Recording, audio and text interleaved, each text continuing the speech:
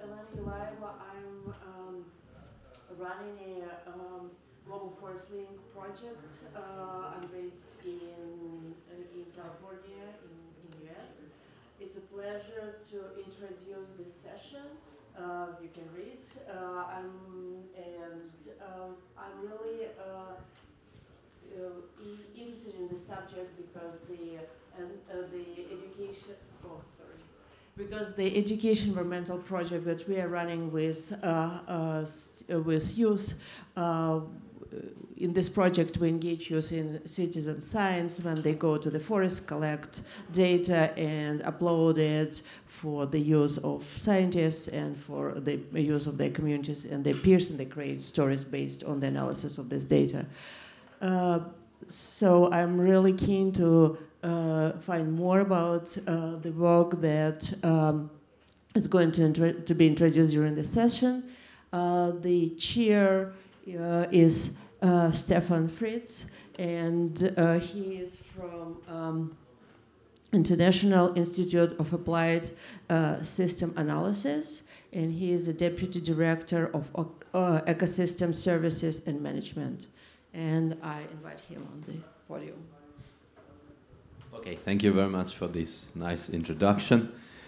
I'm going to get to my presentation, which is about non-traditional approaches. I think here in this place we've heard many things about the non-traditional approaches, about the data revolution, about all the different aspects which are currently going on simultaneously. And we hear terms such as, you know, the fourth revolution we are in, and that very soon robots will be bringing us the food instead of us having to go there collecting it, for example.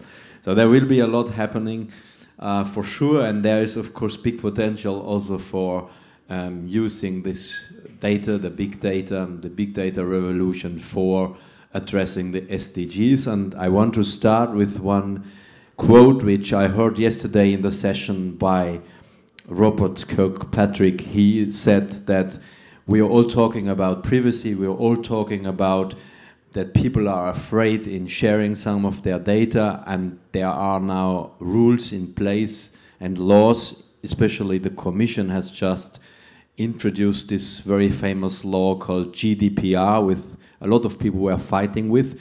And that's, I think, one aspect of the coin, but the other aspect we was mentioning, what we are not mentioning, is how many lives we could actually save by getting access to the data, and how much damage is actually done by not releasing this data because of privacy concerns. That doesn't mean we can release all data, but I think the point to be made here is that we need to invest in technologies to anonymize data that people feel comfortable, but at the same time that the data is released. I think this is a very important point which I got as a take-home message from this yesterday's session. But coming back to where I'm from the International Institute for Applied Systems Analysis, and there are different research programs. This is a very interesting research institute which was founded in '72 by the former Soviet Union and the United States to do common research and work together on global problems of development and sustainable development. That hasn't changed, and there are still a lot of problems to be solved. But the Institute is known to look into the future, making models to project energy demand and livestock, fish stock, land use change, air pollution projections, and so forth. And I'm part of the Ecosystem Services and Management programs, where we have 4 centers, and one center is called Center for Earth Observation and Citizen Science. And we just actually founded this center, and we work on the one hand on Earth observation, where we look also at global data sets, specifically in the land use and land cover side, oil palm mapping, and so forth. But we are also engaging in citizen science projects and campaigns. And in particular, we are developing a lot of tools, such as smartphone data collection tools, in different aspects, primarily in the field of environmental monitoring. I just want to come back to the current issues we have with traditional data and traditional approaches. Some of these problems have already been mentioned. So there is, of course, the problem of coverage. Many times there is not enough data being collected. It's not disaggregated to the level needed, but also many times there is the data itself is outdated and it's not really frequently collected to the needs. But also many times data is biased. I can tell you one example in northern Kenya. So northern Kenya is extremely remote, and the surveyors and the enumerators, they can't get there because it's just too remote and it would be too expensive. So what they do, they send out questionnaires to people, which they have to answer. But the people know that the resource allocation in the country is done based on population counts, population numbers. So they will try to inflate those numbers, of course, because the resource allocation given to them will be likely higher if the population number is higher. So there are also in the traditional approaches biases. So there are biases in all data, not just potentially in citizen science data. This is the point here to be made. And traditional approaches are expensive, not always accessible also to citizens. They are not spatially explicit. So here is the problem. You don't really know where the issues are, but with spatially explicit data, and many times also citizen science data is spatially explicit, you can understand where the issues and the problems are, for example. So just to show you some statistics, when you plot from Global Data Watch, unfortunately you can't see this so well, I know, some axis on coverage and frequency. So frequency means these parameters, percentage of parameters collected in the last 5 years, and you will see Africa. I don't know if you can read this well, but this is actually broken down even by country, but I just want to stay here on the upper left. So the red smaller ball below the green one is Africa, and that is not surprising. So Africa is much lacking behind having the capacity really to collect data, and is under 50%. So 50% of the parameters are not collected in the last 5 years, and the coverage, which means the amount of variables collected, are also less than 50%, just to show that there is a big discrepancy globally in this data collection and availability of data. So even if it was a tier 1 indicator or a tier 2 one, there is many times this big data gap. Coming back to the non-traditional approaches, we have existing government agency data. So there were a lot of points made in the last 2 days that agencies need to talk to each other. Many times data is actually collected, but it's not exchanged within the agencies. But also there is traditional local knowledge. We should become part of the official data collection strategy. And of course, last but not least, there is this whole piece of big data, of financial data. And I want to give you an example there. There's the Internet of Things, there's social media data, many times also spatially explicit. There is this whole field of sensors, different types of sensors. This can be also very simple sensors, could be water measurements, which people are just reading, which we've heard before, but it could also be quite sophisticated measurements of air quality, for example. Then we have this area of mobile phone data, which we've seen in the past 2 days has massive and big potential and has a lot of applications, and I will show you some here as well. And as well, we have satellite data being spatially explicit by nature. And we have the big issue here of all of this big data, that a lot of this big data until now is only partially shared. And it's many times in the hands of companies.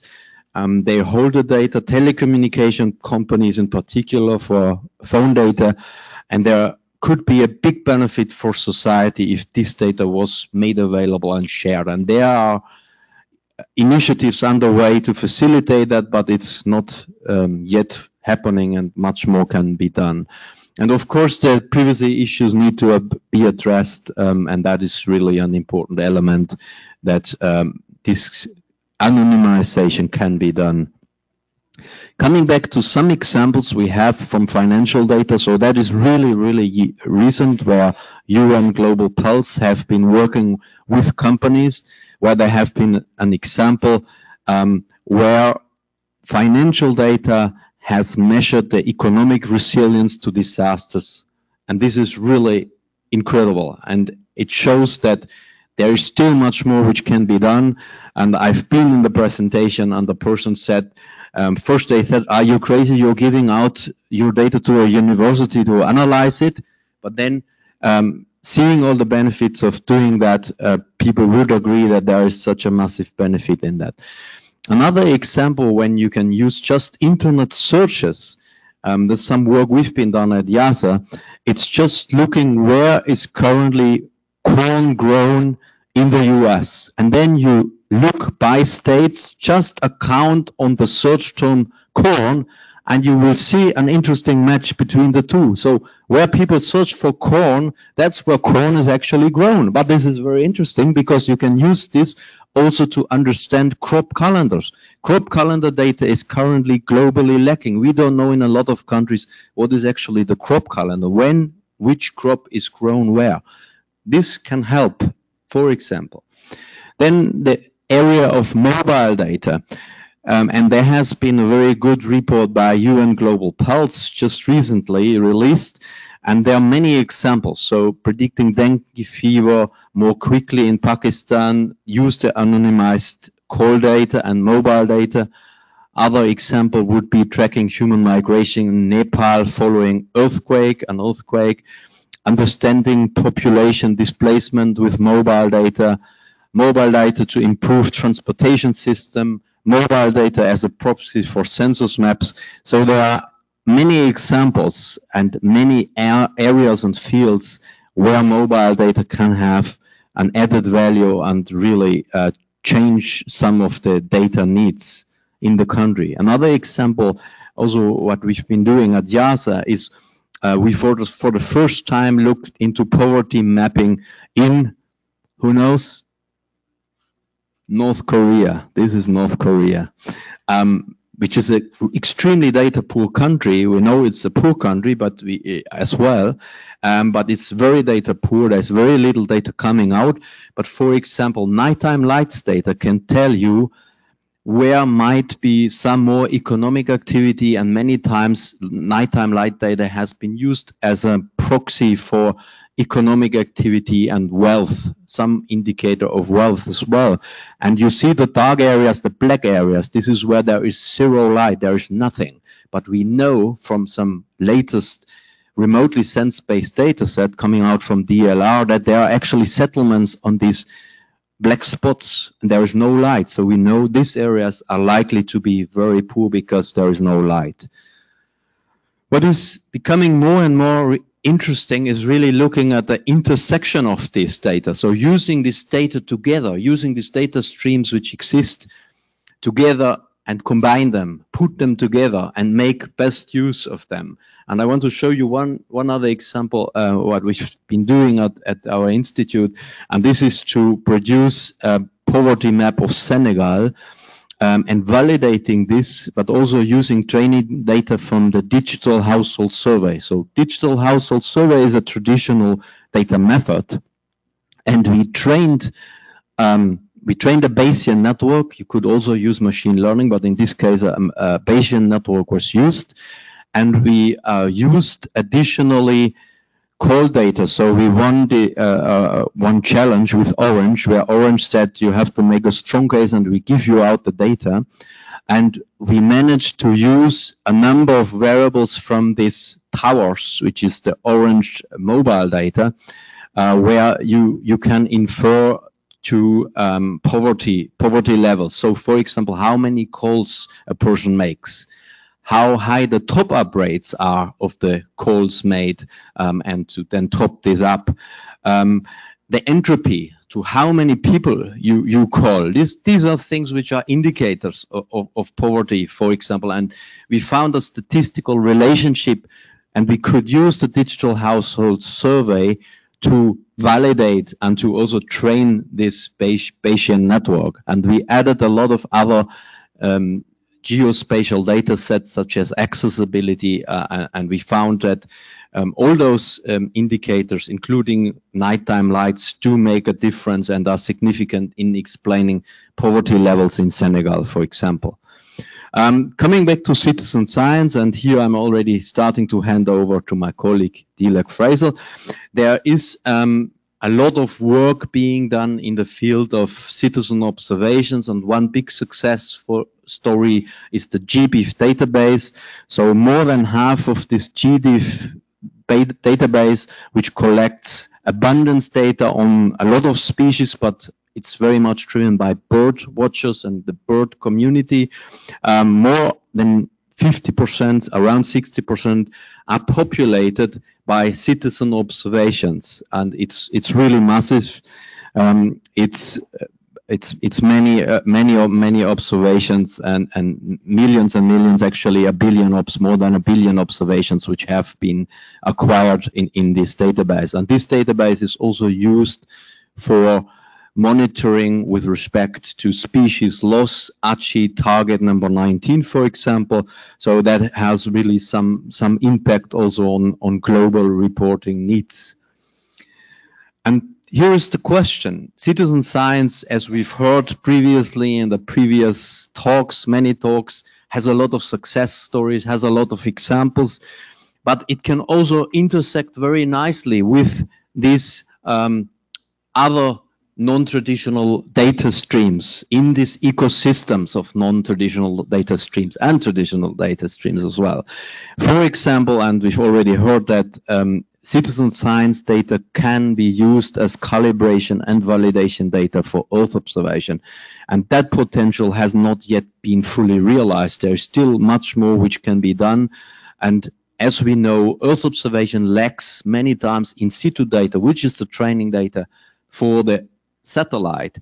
In that respect, there is massive potential to collect more of that in situ data, which is on the ground data. Measurements can be done by citizens potentially.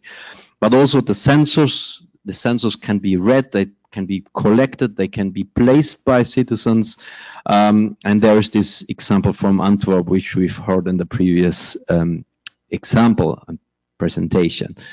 And there's of course also the whole Internet of Things, and there's a lot of data flowing, and many times the data needs to be curated, the data needs to be categorized, and there is also big scope for citizen science to work in that arena as well. And with that, I hand over to my colleague, Dilek.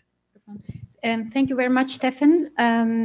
Steffen just gave us an overview about non-traditional data approaches and where we place citizen science in this data ecosystem. And now I'm going to elaborate on that a little bit more.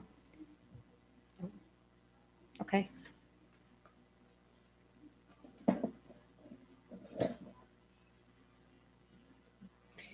Okay, I'm just going to pass these slides quickly because we are all experts about UN Sustainable Development Goals and also data revolution for sustainable development. And I'm just going to talk about our workshop at IASA.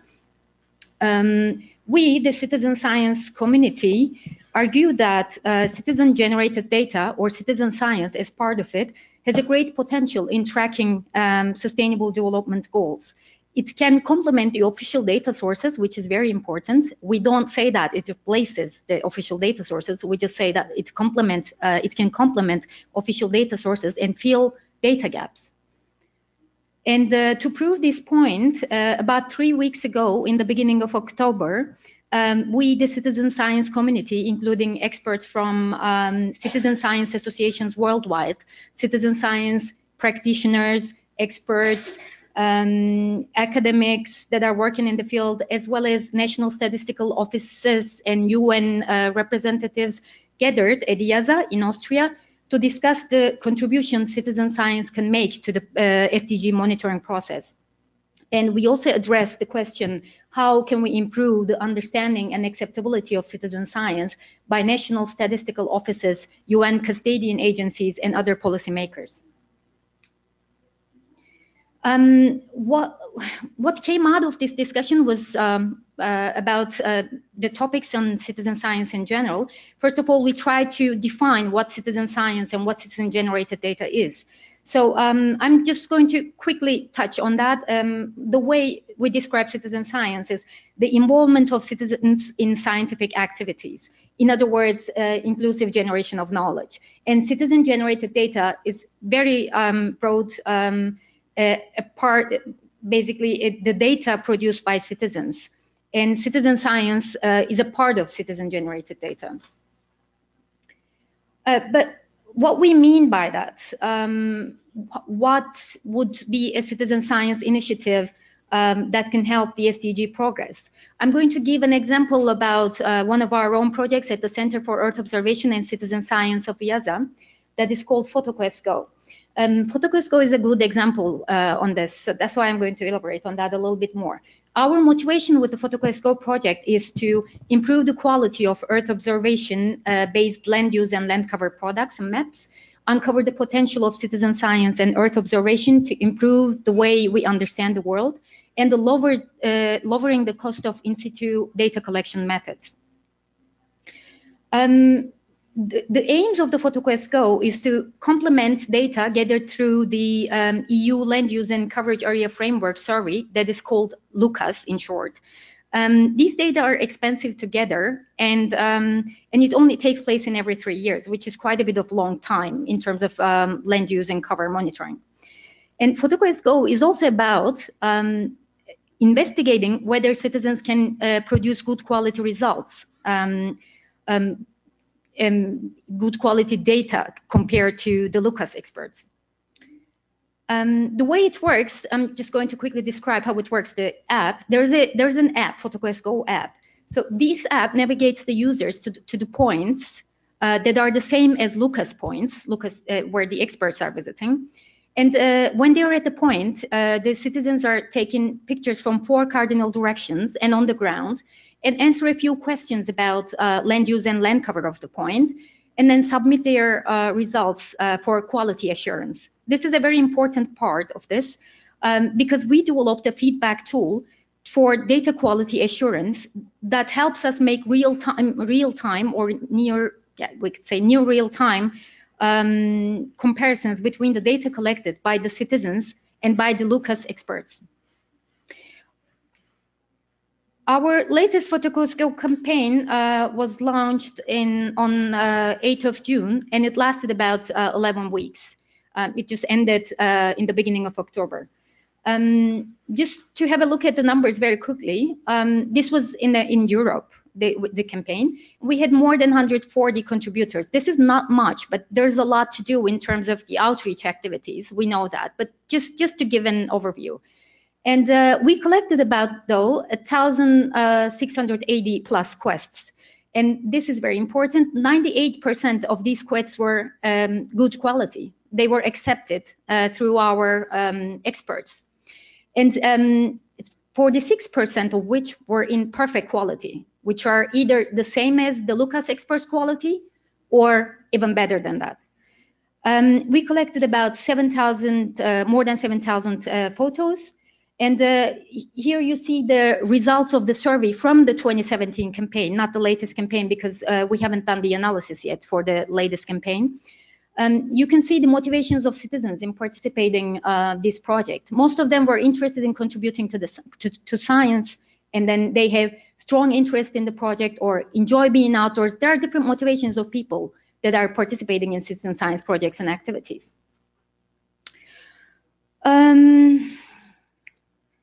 But as this example shows, citizen science has clearly a lot to offer in terms of SDG monitoring process. PhotoQuest Go, for instance, can help or would be a great value of SDG 15, Life on Land. And this is only one example out of many. and how citizen science projects or initiatives are contributing to the SDG progress. And more examples will follow after me. Libby is going to talk about them a bit more. Well, we can say, or this indicates that citizen science can help leverage the SDG efforts with the application of new methodologies to enhance the quality of such data. And I just talked about our new real-time feedback tool that we are offering for quality checks. And citizen science, even though we're at the data forum, has also can also support SDG implementation through transformative processes. So we're not only looking at the data and how data can help the transformative processes, but we're also talking about the learning outcomes of citizen science in citizens. Citizen science, like for instance, co-design of the research questions and research methodology, contribution to the data collection activities, as well as interpreting the findings are the activities citizens can join. And there are examples for them. And this can broaden the scientific knowledge generation and science being adapted to the needs of the society, and which could enhance the social interactions also between science, policy, and citizens. This can also produce a better understanding of the scientific content and raise the awareness, especially on the environmental issues. That is the key for implementation of the SDGs, as well as many others. But just to quickly touch base on the opportunities citizen science can offer for the SDG processes. First of all, we already mentioned that citizen science or citizen-generated data is part of it, can complement official sources of data and fill data gaps that exist in a timely way, and they can also supplement the official reporting. They can contribute to the achievement of SDG 17, Partnership for the Goals, because we just talked about the partnership between science, policy, and citizens.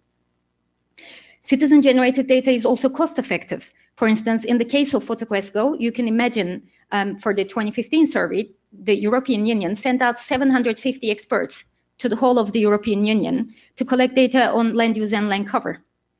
And the number of points were about 270,000.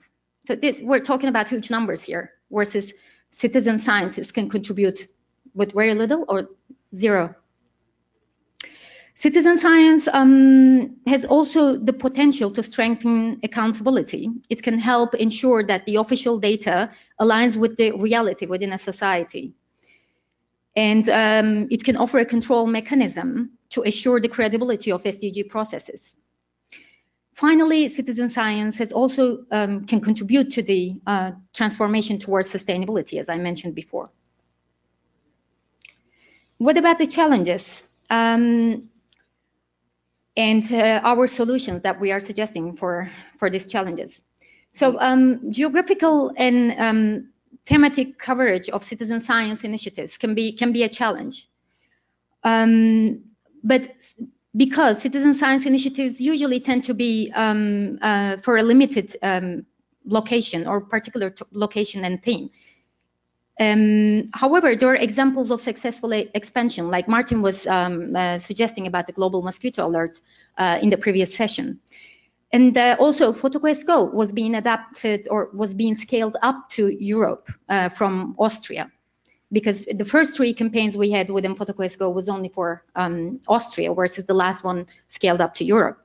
And also the thematic coverage. For instance, other citizen science initiative that we have at the Center for Earth Observation and Citizen Science of IASA is PicturePile, that initially was created to measure the extent of deforestation, was scaled up to post-disaster damage mapping. And data quality and reliability is another challenge that my colleagues also touched upon. But because at the moment there's lack of standards of citizen-generated data, collection and use. But the colleagues from national and European or the worldwide citizen science associations are gathering to address this issue and develop the standards for public participation in research that will come out, Libby said, June next year, hopefully. January, sorry. Adoption of these standards can improve the data quality by making them more consistent and relevant and available for broader applications. And there are also other ways to improve the quality of citizen-generated data while designing the citizen science initiatives, like we did with the Photocast Go project. When we launched the first campaign, we didn't have the feedback tool.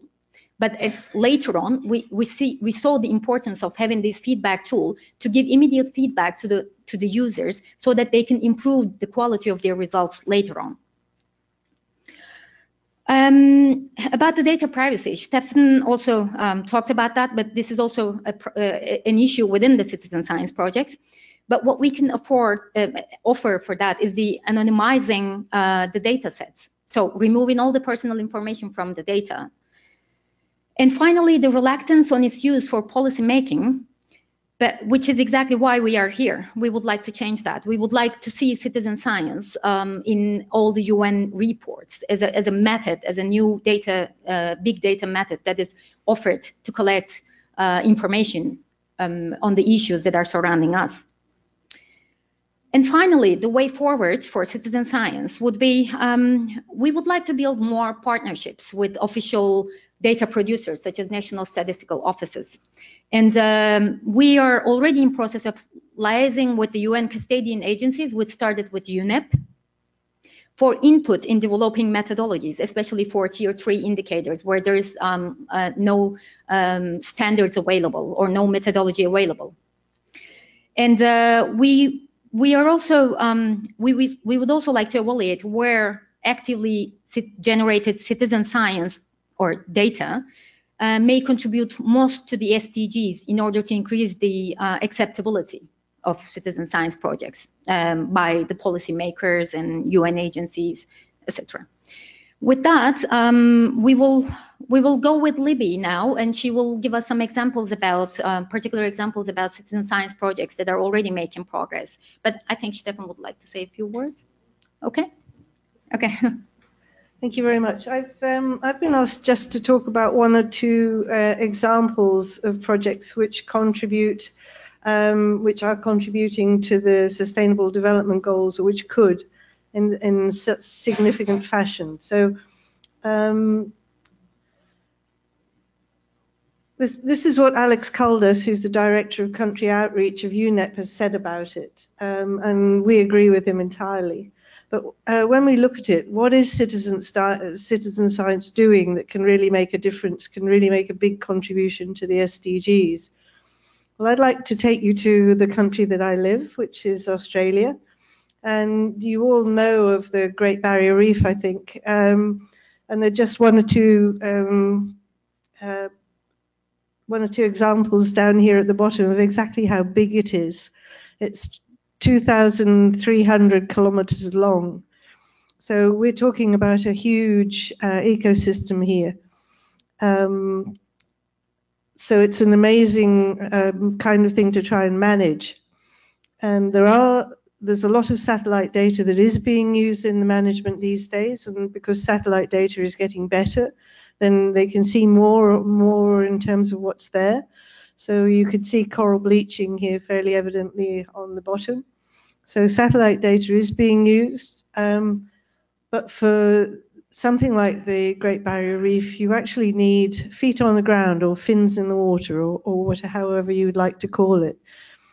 To be able to see what's going on in detail, you need to get people there. You need to get people actually looking at the Great Barrier Reef, and there are a number of citizen science projects that do this. There's a thing called the Great Barrier Reef Alliance, which is an alliance of projects in the Great Barrier Reef. 13 different organizations have come together. You can see the logos of them at the bottom. And in 2017, members of the group collected 1 million plus data points on the reef. And what they're saying is, and what they're doing is connecting and amplifying through citizen science. It helps in terms of the management of the reef and understanding what's going on there. And this is one particular project. It's a fairly recent project that started. It's called the Virtual Reef Diver. It's by Queensland University. It's been done, it was our national project for National Science Week this week. So it was on the Australian Broadcasting corporation. It's put out as suggested that people get involved. And already, well, when Martin and I were up in Queensland, they got over 1.2 million records that had been analysed. But this is a very scientific, very technologically advanced project that's being done, and it's all online. So this isn't getting your feet wet, but it's citizen science involved in looking at the reef and seeing what's there. On the left, you can see the process of how it works. On the right here, you can see what you actually do. It's a Zooniverse project, and I was encouraged to encourage all of you to go and have a look at it and get involved with it and try it, because it's a model that can be replicated, and I know that some of you in the United Arab Emirates might be interested in this, so something that can be done. What's happening is that they're using at the moment photographs that are taken by divers that are down there, and I'm putting them in touch with an organisation that's got 50 years worth of the best underwater photography on the reef from people who made films with David Attenborough, Jacques Cousteau, and other people that you might have heard of. So we're going to go back in history and get people to actually look and to help them with this work to do this. So it's totally online, but the possibility of this is that people everywhere in the globe, and I think that the Great Barrier Reef is one of those places, is one of those iconic places that belongs to the world, and that people feel as if it's one of the most important wildlife places in the world, so that everybody can get involved with it. So it's a really interesting project from that point of view. So there's different sorts of citizen science projects that come together to contribute to build up the picture. So it's citizens working in different ways with scientists, with resource managers to make things better, to do the best they can. And this is a completely different project that I wanted to show you. This is one of the members of our SDG and Citizen Science Working Group, and I didn't know about this project until a couple of weeks ago. It's Dr. Jessica Wardlaw from Nottingham University that's doing this. It's and I had no idea of the numbers. I didn't know anything about this, and I had no idea that you might be able to do something with it in terms of citizen science. But they have a slavery observatory where they compile, synthesize, and integrate spatial data to detect and prevent slavery. And they've developed automated methods for this as much as possible. And again, it's being done at the university, and it's been done with a very high degree of scientific accuracy. And they've identified different sorts of places in the world, different sorts of slavery that's going on that you can actually see from space. And this is what's happening, and this is where the citizen science gets involved with it.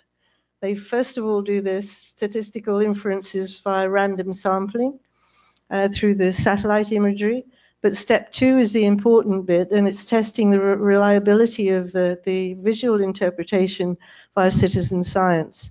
And it's not just one person saying that they can see it. Normally, if we're using ground truthing of satellite data, people replicate it, and it's not unless you get 4 or 5 different people saying the same thing. That's what happens in Zooniverse with the constellations, with the different star formations. It's only when you get a certain number of agreed identifications that's taken on board as being real. But what you can see these days from space, because the satellite data is so amazing, you can actually see these are brick kilns. So you can see they're quite an obvious kind of shape that you can see from space. So this is one of the things that you can actually, where you can get people to look at these, look at the images and say, yes, this is one, and this is a brick kiln. You can see the bricks on the ground. You can see the shape of the kiln, which is pretty evident there.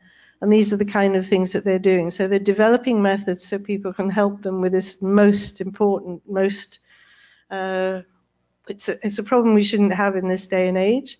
But in terms of the global goals, this is global goal target 8.7. And they're actually doing this work to feed directly into this goal. And it's not just in one place, it's for the whole world. And again, I'll go back to this one. Rosie's talked about this already, but it is a very good one for a number of reasons. Because the Tangaroa Blue's been going for a long time, I think since 2004. And what they've done is they've now developed a whole network of people who are doing the same things. They've refined their methodologies. So there are different kinds of methodologies that they use, but the ways they do the data collection have been harmonized so that they're all the same, and they keep doing it. And it's a very, very good way of doing it. Provides a database that's multifaceted. It's got lots of information on there. And as Rosie said, these are some of the numbers that they've got till now, 2004 to 2018. So we're talking about a long time series data set here that's verified and is really good. And out of this, the actions, they've got 250 source reduction plans that have already been implemented. So it's not just going and collecting waste. And this is a bit of a complicated slide for which I apologize, but it just gives you some idea of the kind of database that they've created and the kind of numbers that they're talking about now. I think 12 million something or other items have been removed, but they haven't just taken it away. They've actually categorized it. So they've got 55 different categories of waste, of marine pollution, and 27 categories of plastic. So everything from bits of fishing net down to plastic bottles to everything else you can think of. So that's on the database. So it's a really complex and really comprehensive database. And as they said here, some of the long-term data sets have been done monthly. So it's not just a snapshot view. This is over time and in great depth and complexity. And they've got proven methodologies, accurate and extensive database, readily scalable globally, and it's already contributing to Australian official reporting against the SDGs. It goes into our official statistics. So that's one that we're really proud of because it is actually already being used towards the SDGs. And I go back to Rosie's slide, which shows exactly where it goes and what contribution is being made. And this methodology and this, it's been so well proved for so long. It's already being taken to other countries in the Pacific. I think they were at a workshop in Fiji last week. They're very happy for this to be taken globally. But again, we come back to the issues that Martin was talking about. Scalability is an issue. Even when you've got the methodology, you've got it proven, you know that it works, you know people like doing it, they like getting involved with it, they will help you, but how do you do it? And that's why we need some kind of a framework that we can work together to make these things happen, to take the best of what there is for citizen science and to expand it, to take it out further. So we get a better picture, we get action on the ground, and we get the community involved in everything that needs to be done. Thank you. What I want to try and finish with today is some of the outputs from the IASA workshop of what we would like to see as a community come from the Dubai World Data Forum. Because at this point in time, all the good things you're seeing on citizen science do not yet contribute to the formal reporting mechanisms for the SDGs. So we want to make a series of recommendations and observations to the World Data Forum and to the chair of the World Data Forum on what we would like to see change to allow citizen science data to become an integral part of the SDG reporting. And what I'm going to suggest to you is that the only way this will happen is if the UN requires an institutional framework to encourage the uptake and implementation of citizen science across its activities. Because if you talk to the national statistics offices, you will get the same reaction globally. The data is not reliable, it's not scalable, it's not done over a long enough time period, It doesn't fit in with the national reporting methodologies. It's a different way of gathering data. It's an unconventional data source. All of these issues are highlighted. So a book has just been produced on citizen science. It's free, open access, University College London. You can download all the chapters and use the information in it. It's all open access. We're true to our word in terms of the way we're delivering it. If you want a hard copy, you pay for the hard copy. But electronically, you can see the whole document. Chapter 16 explores citizen science for policy formulation and implementation. And it's brought together a whole string of experts who tackled these sorts of issues on how you bring citizen science into policy-making decisions. And what you'll find in the book, and I'm just pulling out some of the key messages here, is that the challenges for citizen science-based policy are initially around connecting to current policy priorities, getting a high-level commitment from the organizations you're with to engage with citizen science.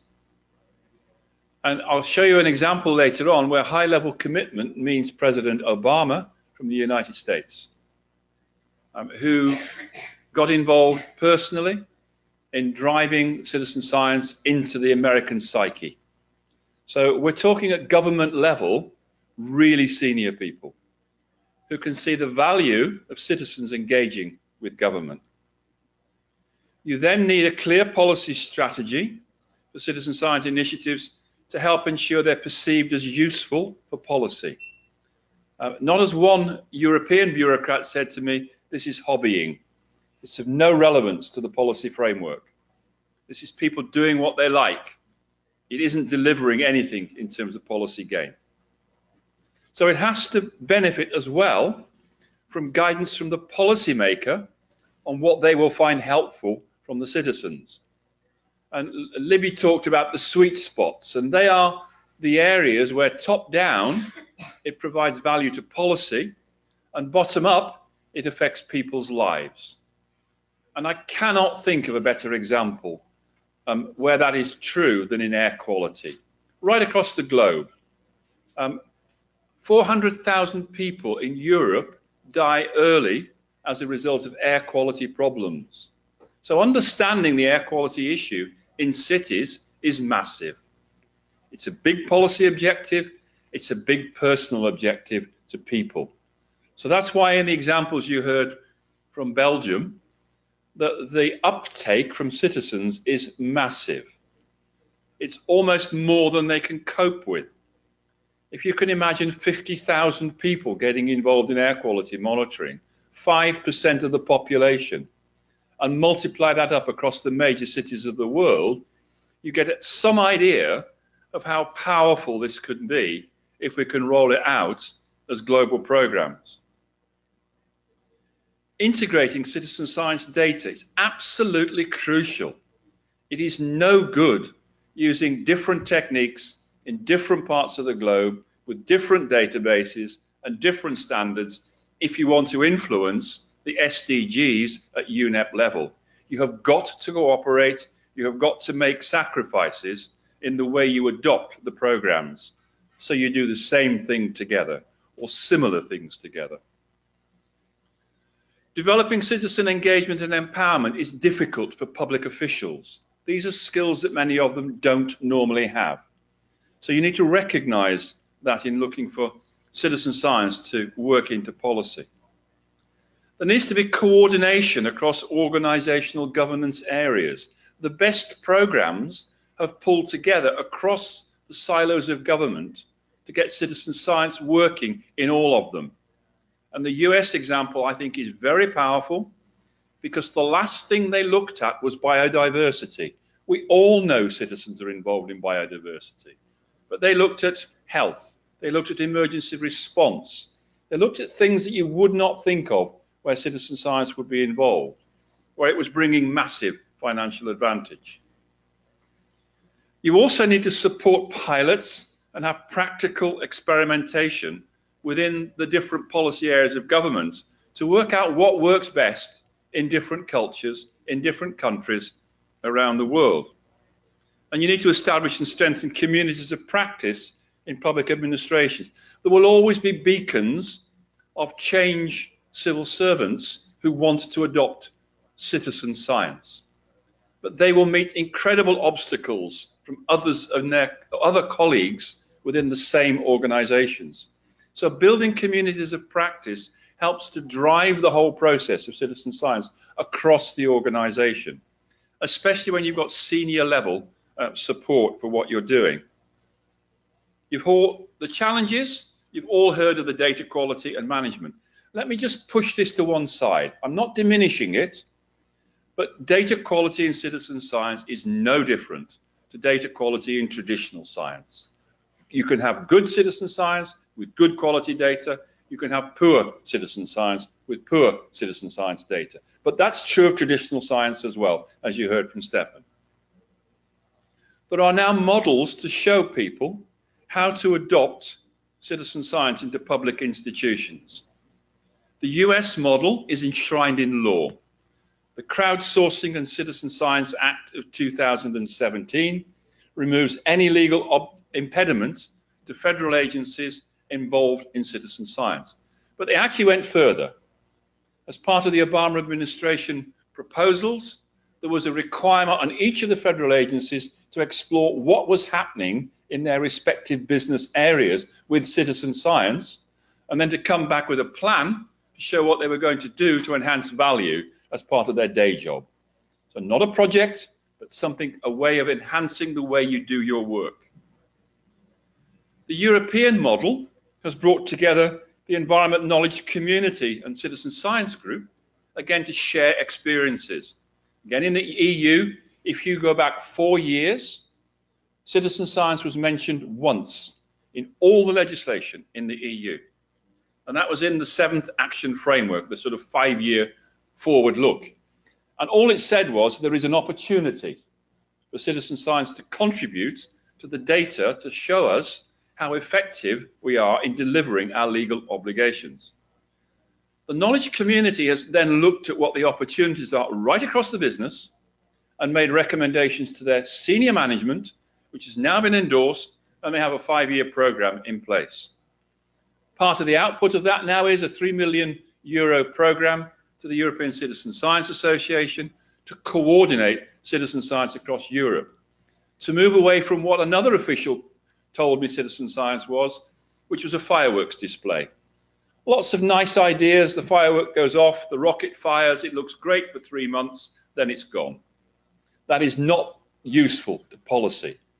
It has to run like Libby was showing you on water quality sampling over a long time period. And then you have the models in Germany, Austria, Scotland, Ireland, and also Finland, where national programs have been put in place, and they're moving in the same direction in some of the states in Australia, where you map out what citizen science can actually do to help in terms of a whole series of policy areas for your particular bit of government business. You have to deal with things like inequality and power imbalances. So the marginalized communities that normally would not get involved or are difficult to involve, if you really want good data sets, you involve them. Because very often it's the marginalized communities that live and work in areas experiencing environmental problems. So they are the very best to be involved in understanding what the scale of the problem is, where they live. And they are the people who can help you put the monitoring equipment in place and have some chance that it will be there on Tuesday after you put it in on Monday. If you come into those communities and try and impose it from outside, you'll probably find the monitoring station has long since gone. There's a recognition of top-down, bottom-up. I've covered that, the sweet spots, things that matter to people. Don't try and impose citizen science projects on people that you're interested in that they're not. It won't work. Although there are some lovely exceptions to that. I heard one in Australia where the driest of citizen science projects was digitizing historical records from the Geological Institute. They predicted it would take them 4 years to digitize the records. They did it in 4 months. And they could not believe there were people out there that was actually interested in doing this, but there were. Citizen science is also a contested space. Don't expect the citizen to be malleable and do what you want. You have to have a dialogue, and the citizen will come with their own ideas, and very often they're experts in the areas that you're engaging them with. You have to be prepared to listen and change some of the ideas that you've got from the top down and let them contest the space with you. You also need to recognize that many of them will be transdisciplinary. They'll cut across issues. You may be interested in the environmental issue, they may be interested in the health issue, and they will automatically cut across, and you need to have the flexibility to enable you to move in that direction. There's also some lovely work that goes on with do-it-yourself trends, hackathons as they're called. For those of you who followed the oil spill in the Gulf of Mexico, it was a hackathon that identified the technology for citizen science to use to take aerial photographs of the extent of the oil spills that were all used in the litigation against BP, because the American government had a no-fly zone over the area for obvious reasons. Without the hackathon, without the technology that came from that, that data would never have been acquired. Okay, now we have drones, but they didn't in those days. You've seen this slide before. This is what I would call a center of excellence in the UN for citizen science. This is a part of the organization that is promoting citizen science. I can go back into the EU 5 years ago and find 3 or 4 points very similar to that. But the institution did not have a framework in place to support citizen science. And my projection is that neither does the UN. The UN has areas of excellence, but it hasn't got the overall institutional framework yet for citizen science, and you see that here. Because when you look at the UN World Data Forum, it has not yet accepted that it needs a framework for citizen science. So my ask is here, we're working on it. I'm hoping that we come out from this session and from the work we did at Vienna with a statement on what we, the citizen science community, want to see in the UN World Data Forum to recognize the citizen science global partnership to start with, and to note that we've already put in place, as a result of UNEA 3, a whole string of actions in less than 12 months. The Acting Global Secretariat, the resources to work with UNEP and the Science Policy Business Forum, resources to input to UNEA 4 next year, which will be held in Nairobi in March. And looking forward in 2 years' time, the next World Data Forum, where I hope we're an integral part of the main program rather than the Eye on Earth program, although we still will support the Eye on Earth program. We now have a global website where information on practice for citizen science can be accessed, a new open transdisciplinary citizen science database developing, and the SDG working group. We've also got an acting business advisory group, which is really important, because we as a community have to come to grips with the funding business models for global citizen science programs. And we won't do that without business and commercial interests. We cannot just be dependent on public funding.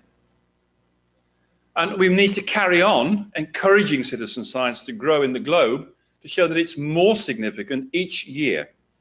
And for us, that means encouraging the new associations in Africa and Asia, and even newer ones, maybe in the Middle East, here, in South America, in the West Indies, and Central America. So we also want to ask the new World Data Forum to recognize that citizen science, through the SDG working group, can help the custodians, the IAEG SDG designated custodians, to come up with the methods that will deliver the SDGs, particularly the Tier 3 methods, where we can deliver new ideas and new thinking on how you deliver some of the data gaps that are missing.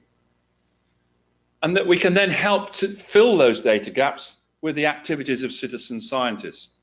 And the water quality one is beautifully linked with remote sensing data, which is currently excluded from the methodologies and the SDG method systems with the custodians.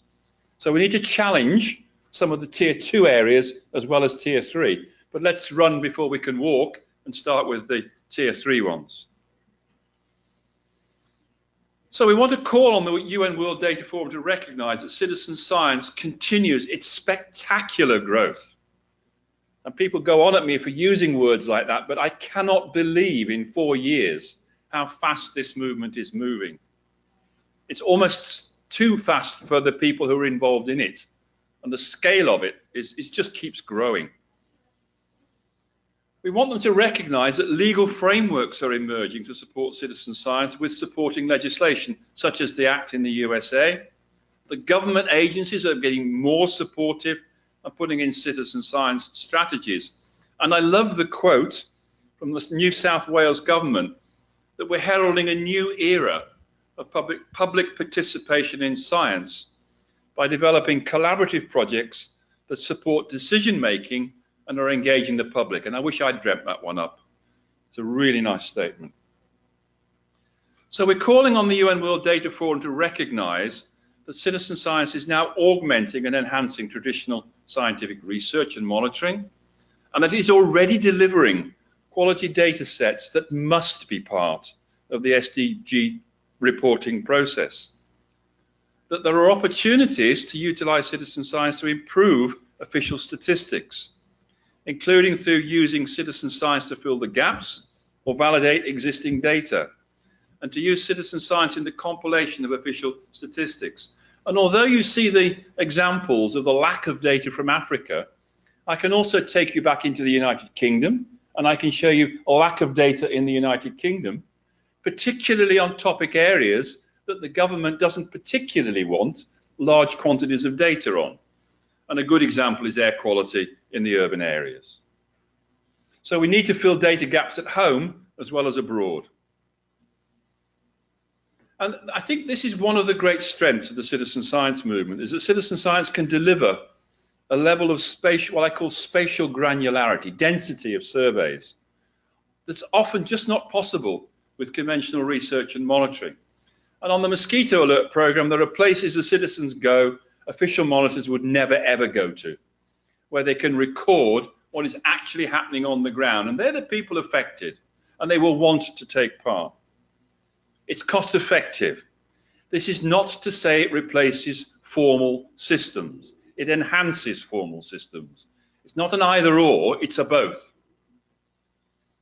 And that the time has arrived for the IAEG SDG custodians to work with the global citizen science community to formally integrate citizen science into the adopted reporting standards for the SDGs. And yes, we can start with the tier 3, but we need to be part of the formal process.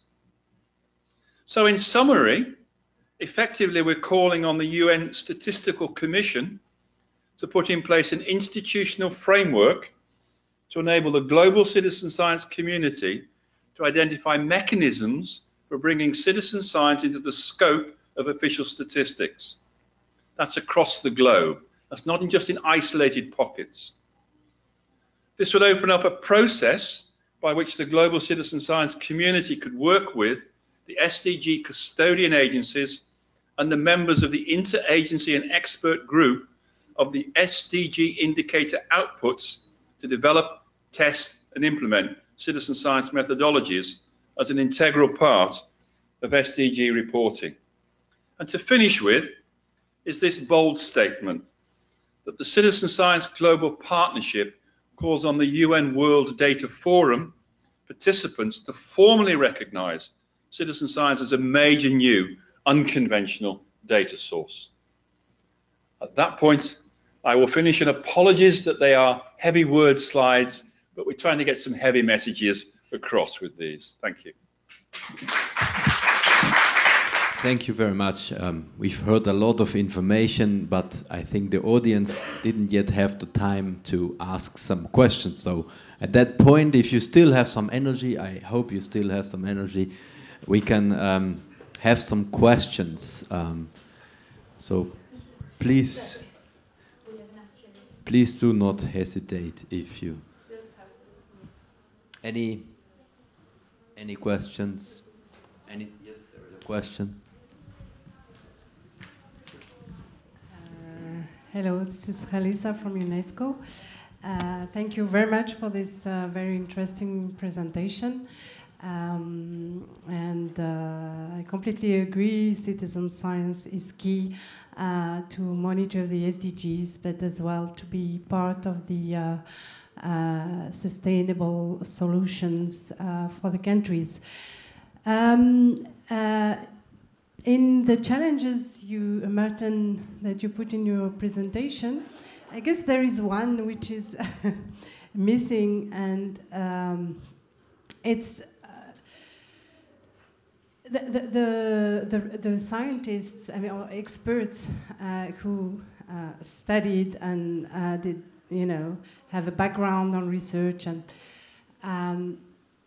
sometimes maybe they can be reluctant to citizen science because they would be afraid that their work is taken. Or so can you please explain how and in this sense, I guess collaborating as well, not only with the UN system, but as well with the scientific community would be key here to have a complete support for citizen science. I don't know if I was clear, but... No, you're very clear, and I understand fully the question from the academic point of view.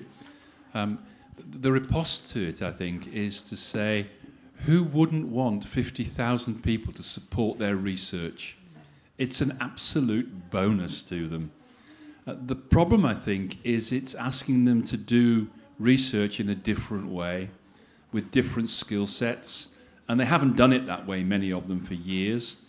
The other issue is that the academic institutions, again, I talked about the UN framework for supporting citizen science. Many of the academic institutions don't have a framework to support academics who get involved in citizen science. But having said all of that, if you look at the literature and you do a search on the word citizen science, the number of papers on citizen science is now going through the roof. So I think attitudes will change over time, but there does need to be work with the academic institutions to get better recognition for those scientists who are in the academic institutions who get involved in citizen science. Because it's not the traditional way of doing it, but by golly, it's a better way of doing it. There was another question. I might just add one more thing to this. So I think you made a good point about the scientists being afraid, but there's the other point that some of the traditional statistical people having worked in this field for a long time, they see this threat coming from these non-traditional approaches, and I've experienced that also with respect to remote sensing. That has also already happened. And of course, that's something which we will all need to deal with, and with which the statistical traditional offices will have to some degree, deal with that. You know, there are new approaches which are sometimes better in delivering some data, and governments need to also be prepared to deal with those new non-traditional approaches. And there is some threat, of course, which these people feel, and that's also understandable, but it has to be somehow dealt with. Let me just add one other thought, and that is that the US case, that people will argue about how much President Obama got involved in the process, but he endorsed it, and his staff endorsed it. The European Citizen Science Association was launched by the Environment Commissioner, Janez Potočnik, who saw the political advantage in linking citizens to the policy process, and by the director of the European Environment Agency. That's what I call commitment at the top level. It was as a result of Janez Potočnik's involvement in the launch of the European Citizen Science Association, that we began a dialogue with the middle-ranking civil servants within the EU. And I can still remember the first day I went in to talk to them. And broadly the answer that I got was, why would I be interested in citizen science? It doesn't cover the policy areas I'm interested in. It doesn't provide the scale of data I want. It doesn't provide it over a long enough time period. The data isn't accurate. Now tell me why I'm wrong or go away. And we went on from that point to, by the time that that individual actually retired, and retired about 12 months ago, he said, I was wrong, Martin. There is a real role for citizen science in policy making at the European Union. And what you're now seeing, 2017 for me, was a breakthrough year with the European Union. We're seeing the same process with the UN. We're seeing individuals understanding the potential, but it hasn't yet got that top-level endorsement that I think it still needs, and I hope we will see that in the next 2 to 3 years. That means the Secretary-General of the UN getting interested in citizen science. Thank you very much. My name is Alena Bartňová. I work for Norwegian Institute for Air Research. And we have been kind of involved in perhaps not exactly citizen science, but certainly using citizen-contributed data, which I would like to make this distinction because I think it's important. And I must say, my colleagues and I, we find it very exciting. We have been, for many years, wanting to do research that would allow us really make a proper spatial, very detailed spatial maps, not only spatial but also in time. There has been many attempts. It kind of, in the end, is not generally so easy because of the funds that you need and the input data that you need. And we have been now for 4 years developing methods how to integrate the citizen-contributed data into the other observations and models through procedures, and we are now able to do that, and we wouldn't have been able to do that without, let's say, the technology that has developed since last 5-10 years, maybe 5 years, 3 years, 2 years, 1 year. It goes very quickly. We would not have been able to. We were able to actually study the properties of the data. We have tried to develop ways how to get data not only on physical entities but also on people's perception, because we believe that's really important. And I would be extremely happy if anybody would take that perception thing on. So I'll come talk to you. So I think there is really not much to ask, because I think, Martin, you said it all, and it reflects our view. Politicians are often asking about pedigree of the information.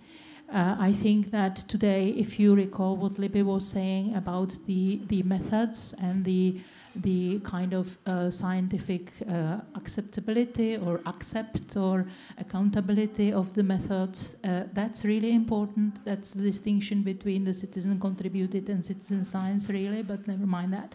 So I think it's coming together, and I'm really happy about the development, and I hope it will continue. And these 2 sessions, I didn't expect them, and I'm extremely happy I could be here, and I would like to thank you for that. I mean, was it a question or was it a comment? Comment. I'm sorry. It was more of a comment.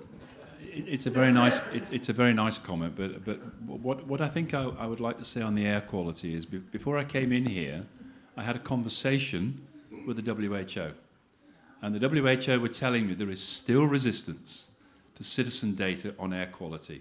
There is still resistance to using very simple techniques for monitoring air quality.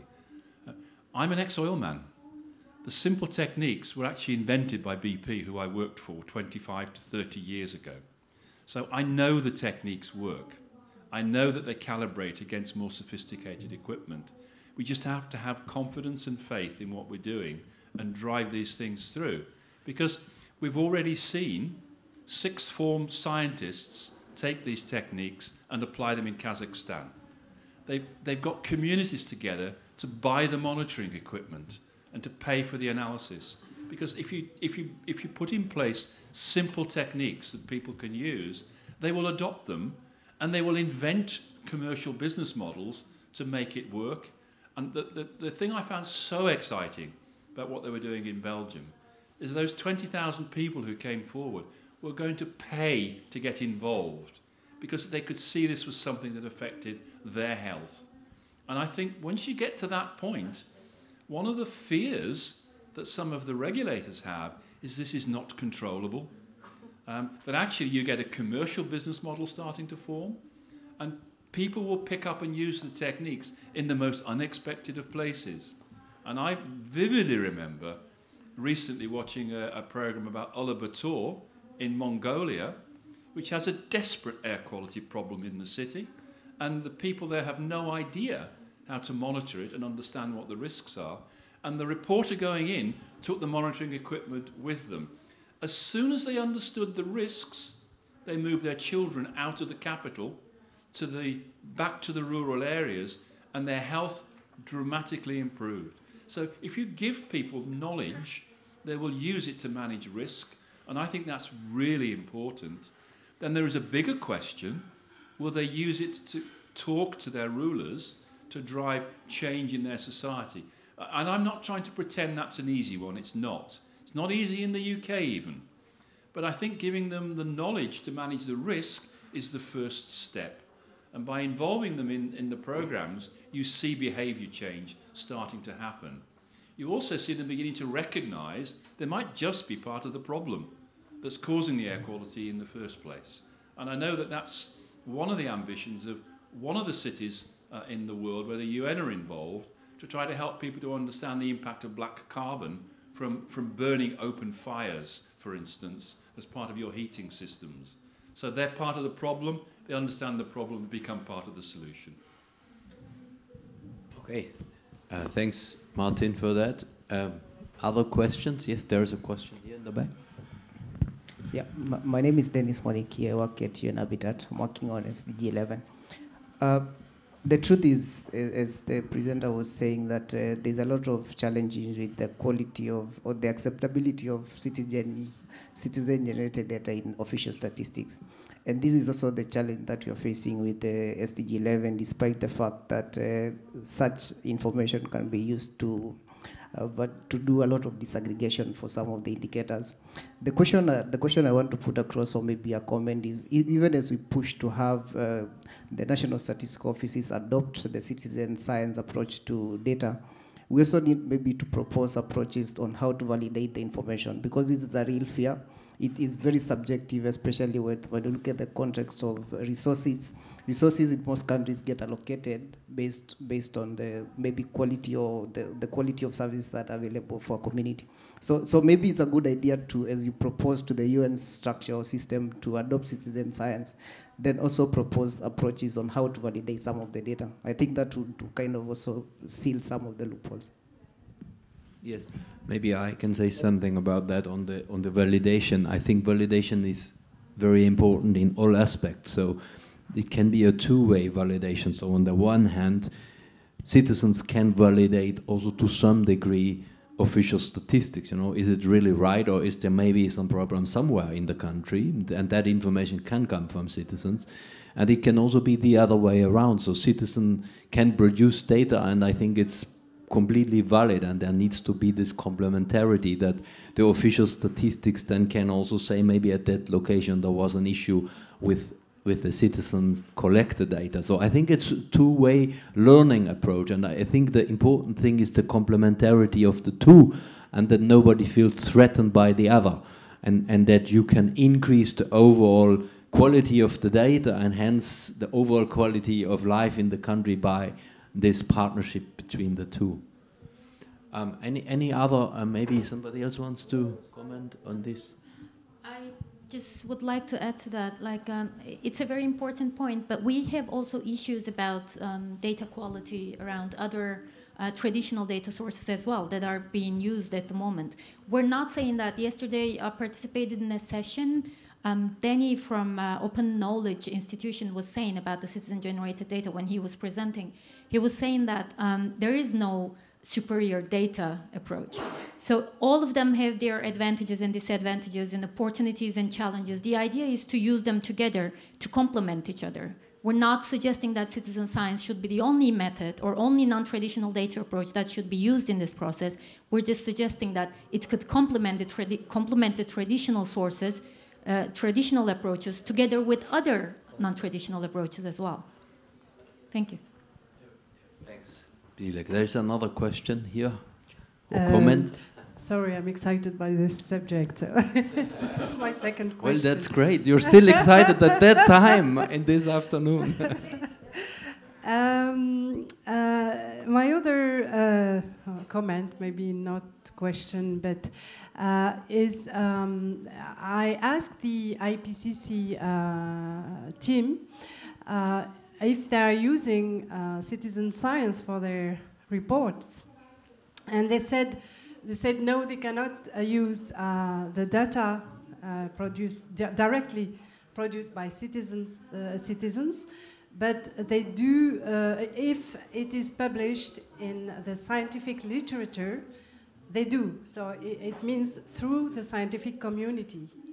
So actually they do use, even if they don't say it like that, but when the scientific community uses this citizen science data, it is included in the report. But it's true that it's not mentioned, it's not recognized as a contribution from citizens, but actually it does in some very important global assessments.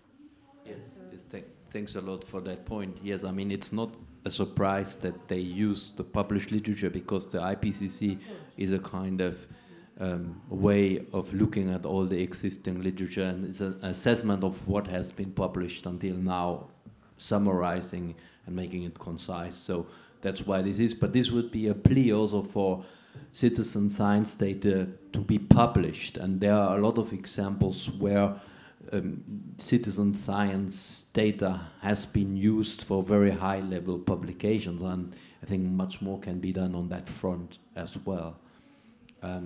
There is another question. There's one other thing, and that is attribution back to the citizen. I've talked to various citizen science programs, and they cannot believe the goodwill that creates. Even if it's just inviting the citizens to come into the scientific institution to meet the scientists who are running the program, citizens really enjoy seeing attribution for their contributions. And if they identify something that's new to science, the Zooniverse actually put the name of the citizen scientist in the scientific papers. And I think that's an excellent way to encourage and garner citizen science to take part. I also wanted to come back on data validation. Again, a very interesting conversation with some colleagues in Australia who complained there was too much data coming back from the citizens and they couldn't validate it all. To which my riposte was, well, why do you need to validate it? Why don't you look out in the citizen science community for statisticians who will validate it for you? Or why don't you look at some of the work that's been going on in other universities to compare the citizen data with the expert data to work out the size of the data set that you need to reach before statistically they're both valid. And both approaches can be used, so there are solutions. Okay. Can I there was another question here. Yeah, Rosemary from Strathmore University, Kenya. Just wanted to learn from your experience if diversity forms one of your indicators, the citizen data and citizen engagement.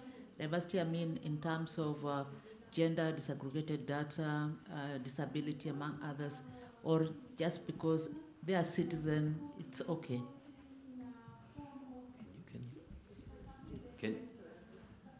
Can you repeat your question? I'm saying whether diversity forms one of the key indicators when you engage with citizen data.